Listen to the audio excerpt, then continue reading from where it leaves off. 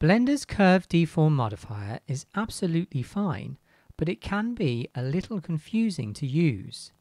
When you first select the curve, it needs to be lined up with the object, and then that object needs to be kept in line with the curve at all times.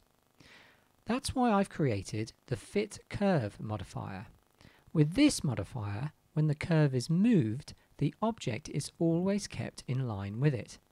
This can make the modifier a more intuitive alternative compared to Blender's built-in version. In this video, I'll show you how to install, use, and get the best results with Fit Curve, including some important tips that will save you time. If you have any questions or issues, do get in touch via info@configurate.net or leave a comment below. Fit Curve is a modifier asset, not a traditional add-on, so it installs a little differently. First of all, in Blender, go to Edit, Preferences, and select the File Paths tab. And then under Asset Libraries, click the plus button and select the folder where you saved the fitcurve.blend file. Then give the asset library a name if you wish, and then save your preferences in the window. Now, when you add a modifier, you'll find Fit Curve under the Deform category in Blender's modifier menu. With the modifier added onto the object you wish to deform, pick the curve by selecting it in the Curve Object box. The object should snap directly to the curve. Let's take a moment to look more closely at what the modifier is doing. Click the small TV icon to temporarily hide the modifier and look at the object we are deforming. By default, the modifier will deform the object along the curve using the x-axis. So when the object has no rotation, it must be pointed along this axis. The origin point of the object, shown by the small orange dot, is at the bottom of the object in this case. So when we switch the modifier on again, we can see that the bottom of the object is in line with the center of the curve. This is because the origin point is used to determine where the object is placed on the curve. So if I center the origin point by selecting Object, Set Origin, Origin to Geometry, the text will flow along the center of the curve this time. It's important, therefore, to keep the object's origin point in mind, otherwise the object may not align correctly. Let's go with a more interesting example, fitting a spiral object around the curve object here.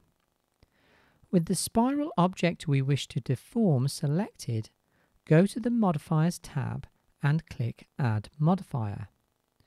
Under the Deform section, select Fit Curve. Then, with the modifier added, select the curve object we wish to deform to under the drop-down menu or by selecting the Object Picker.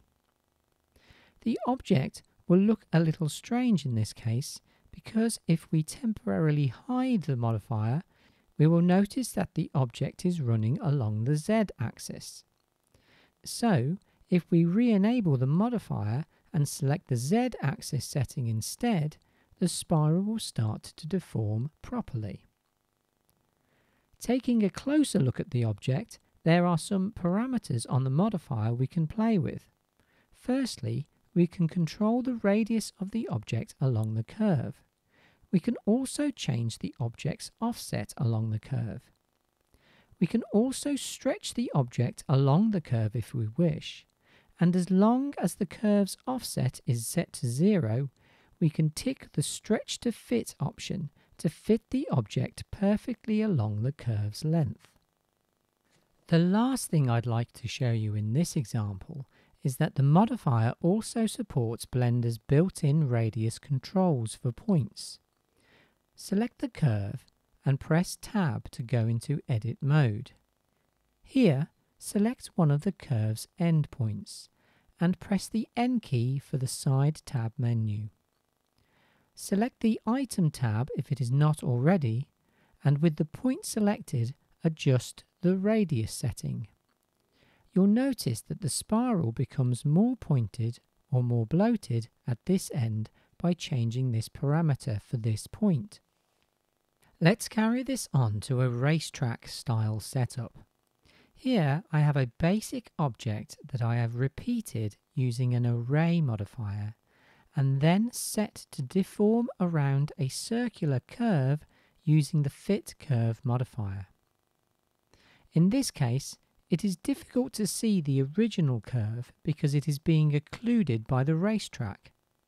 To work around this, select the curve in the outliner in the top right and then go to the Object Properties tab. Under Display Properties, select the In Front checkbox. This will ensure the curve object is always displayed in front of any other objects, so you may want to disable it later. With the curve selected and now visible, press Tab to go into Edit mode again and select one of the points, perhaps where the racetrack curves. Press the N key again and go to the Item tab. As well as changing the radius, we can also change the tilt of the curve at this point. This will allow us to make the racetrack more curved in this case.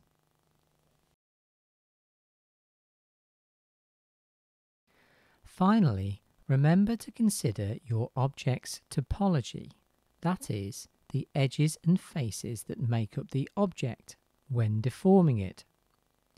Going back to the text example, let's give it some thickness by going to the Text tab and in the Geometry section increasing the Extrude setting.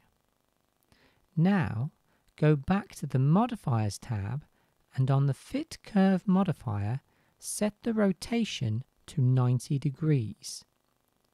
You'll notice that the surface of the object's lettering seems distorted and distressed.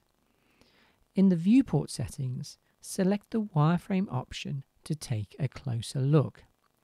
You'll notice that the distortion is coming because the object's wireframe was not designed to bend in this way. Ideally, the object needs evenly sized rectangular shaped faces to bend effectively. A quick workaround for this sort of issue with text and logos is to add a Remesh modifier. Drag the modifier up so that it will run before the fit curve operation.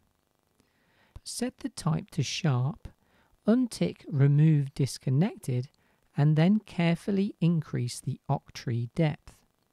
This will automatically remake the object to have evenly spaced rectangular faces. Unticking the wireframe view, you should see a smoother result. Be careful, however, as this workaround can result in a large amount of faces and you may need to consider other retopology options for more complex objects. And that's how you use Fit Curve to align objects to curves in Blender. If you have any questions, email me on info@configurate.net or leave a comment below, and I'll see you next time.